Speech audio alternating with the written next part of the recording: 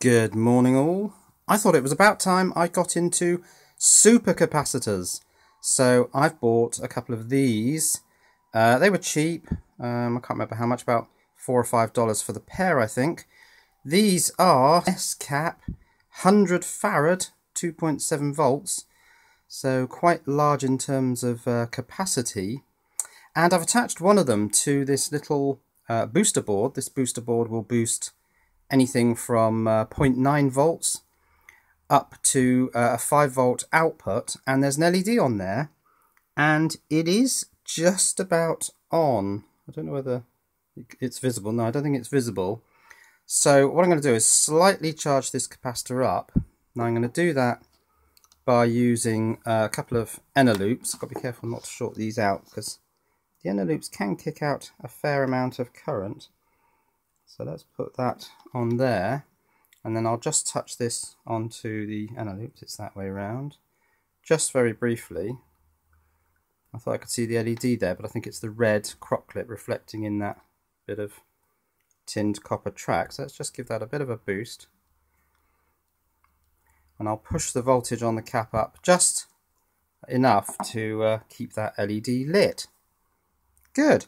Now by my reckoning, the voltage on this capacitor is only going to be something tiny like 300, oh no, less than that probably, less than 100 millivolts probably.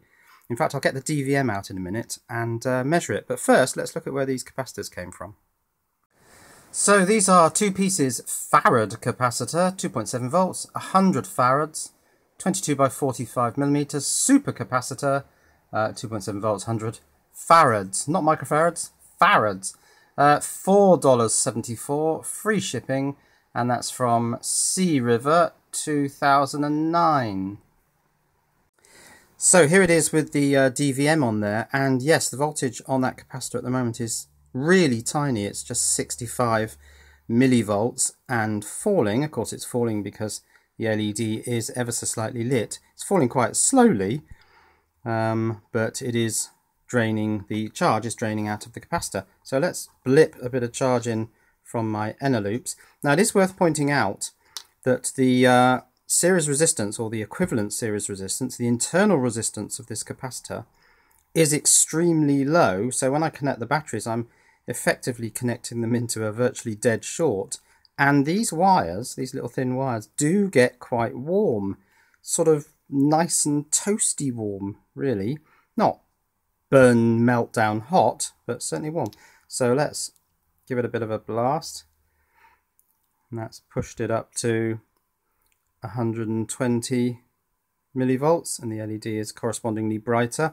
This LED only really gets to full brightness when I've got about half a volt on the capacitor, but I can go a lot further. This is a 2.7 volt capacitor, so let's put that on a bit longer. Let's charge it to something a good bit higher. Yes, now these wires are getting quite warm now. In fact, I'd almost go as far as saying they're quite hot. Not meltdown hot, but so what do we got there? 0.7 volts. I mean, that's easily enough to keep that LED. There's probably the full 5 volts on this boost converter output now. With 0.7 volts going in, there's going to be 5 volts coming out. I could measure that, but that's not really what I'm interested in at the moment. So let's take this a bit further. These wires cooled down a bit, but now they're warming up again. 0.8 volts. Let's take it to over a volt.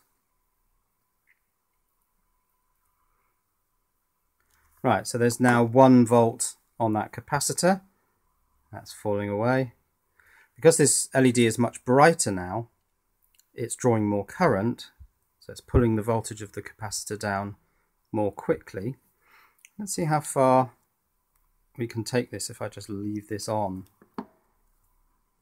Of course, as the capacitor voltage rises up to meet the same voltage as the battery, the voltage across these wires, the potential difference between the inner loop batteries, are these hot? Yeah, they're quite warm. And the capacitor reduces, so the current flowing through these wires reduces. They're okay, they're just a bit soft, but they're not going to burn out.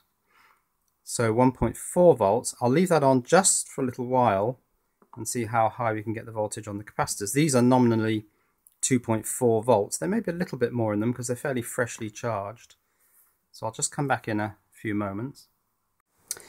So we're up to nearly 2 volts now. How are my wires doing? They're cooler now because 2 volts in the capacitor, about 2.4 in the batteries. Now there's enough input voltage on the converter here that I'm able to put this little voltmeter on the output of that converter so that we can see that it is genuinely a good strong 5 volts coming out of there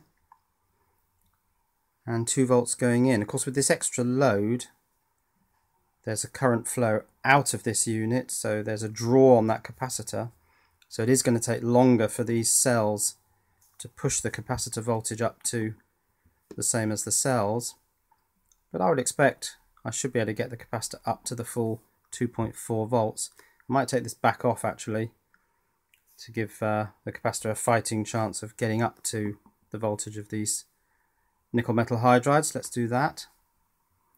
Let's pull that out, that's just loose.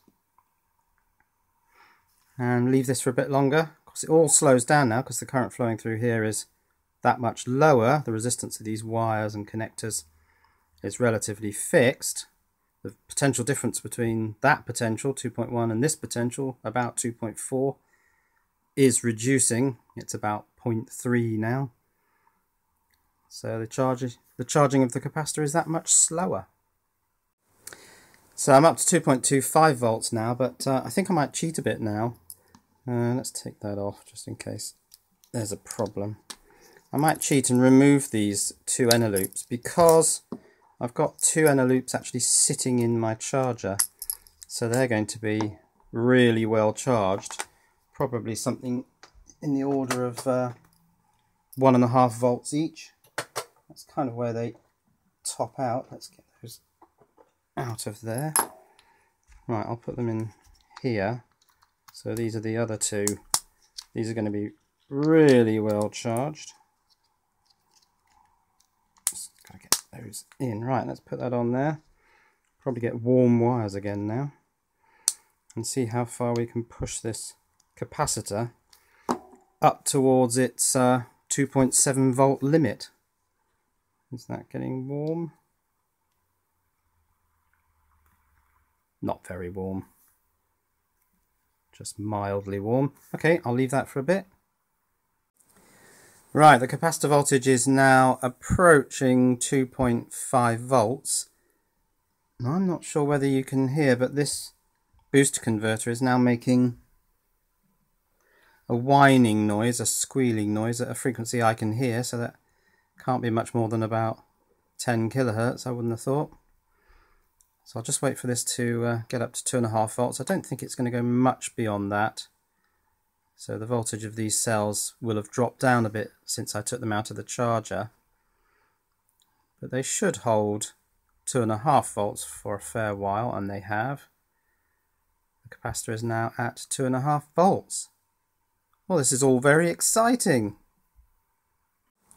Right, well, there's probably not much point going much further. It's going to be very slow if it goes much further at all. So perhaps I'll take this off and we can see how quickly the voltage on the capacitor starts to drop down now that we've got a load of an LED on there. But also the ringing sound, this high frequency ringing, is a mechanical vibration caused in the inductor. So of course there's actually movement there, so that's going to be consuming some power. These boost converters are of course not 100% efficient, so that's dropped back down to 2.4 volts now.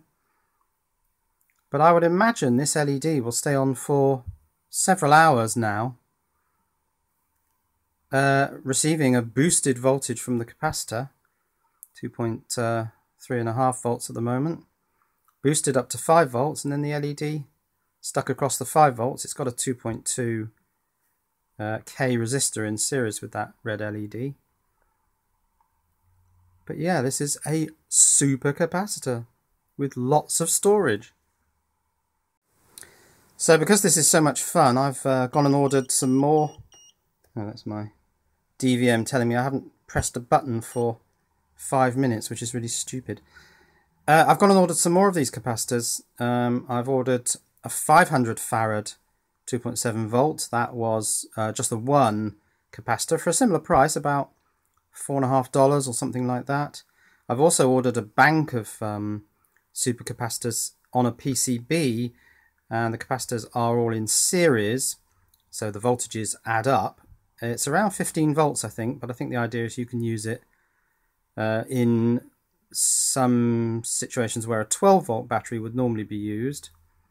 So that should be fun. That also has protection components on the board to stop individual capacitors going over voltage, because you don't want to take these capacitors over voltage, because then the electrolyte starts to electrolyze.